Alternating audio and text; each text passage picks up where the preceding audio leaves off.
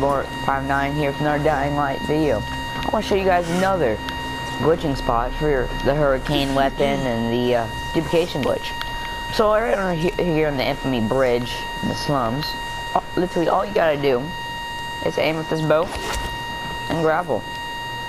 And you can get many grappling hooks and katanas, whatever you need, just right here on the boat. As most of the other glitches I've showed you, once you go to your player stash to return your items when your inventory is full, the glitch no longer works and you have to find a different spot to do it at. With this, you can go to your player stash, which there's a safe house there, and do whatever you need to do. It makes no difference at all. So yeah, thought I'd show you guys that.